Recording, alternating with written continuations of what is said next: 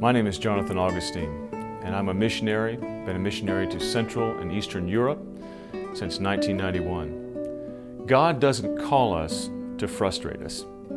He knows what we need when He calls us, and He can equip us to do whatever we need to do to meet the call. As I was in Bulgaria, I served there for 11 years, and I served for most of that time, at least the first year, without knowing the language, without speaking the language. I served through an interpreter. But I was traveling with the overseer of Bulgaria to a conference in Germany, and just the two of us were in the car.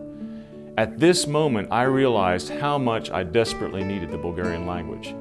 I'd never been able to go down in the altars and personally pray with people, talk to them about their needs. I'd never been able to preach in the language, because I jumped into ministry the moment that I hit the ground. So traveling together, it became very silent in that car, and I recognized that need.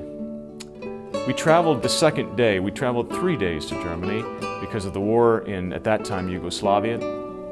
On the second day, we were traveling through Austria. And as we traveled together, there was a moment that I'll never forget. A moment in which God simply came down and visited us in that car. I can't really explain it except that I sensed God's presence and I began to pray and to worship God in the same moment.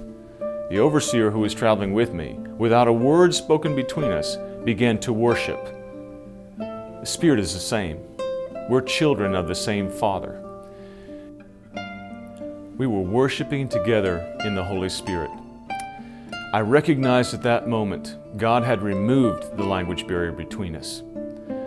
I said something then at that moment looking up towards heaven. God, if you can do this in a car, I believe you can do it in my mind. And I asked God to open my mind to the Bulgarian language. Just give me enough, Lord, that I can speak with people without interpretation. Just give me enough, Lord, that I can preach without being interpreted. Lord, just give me enough that I can go into the altar and pray with people that I'm pastoring. We arrived in Germany, and the overseer was sharing with a group of Bulgarian students. And as he shared, there was no one translating for me, but as he shared, the anointing of the Holy Spirit came upon him, and I knew that God was speaking through him. I didn't want to interrupt. I said, Lord, would you just show me what you're saying right now? Would you just reveal to me what you are speaking through him? I prayed that, and then God reminded me what I had prayed in the car on the way there. I opened my eyes, and as I focused on him and what he was saying, suddenly, without having an understanding in my mind, I knew what God was speaking through him. And the more I focused on that, and the more excited I got about that, the more I understood. And in one moment, I found myself blurting out, yes, and Paul says in 1 Corinthians, and then I stopped, because everyone was looking at me in shock. And I realized I had just understood and responded in the Bulgarian language.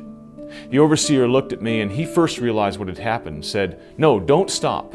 Speak, speak, speak in Jesus' name. I began to slowly pick up speaking, and I just continued to speak in Bulgarian. Everyone was rejoicing in that moment, knowing that a miracle had happened. In a moment, God had given me the Bulgarian language. That evening we called my interpreter.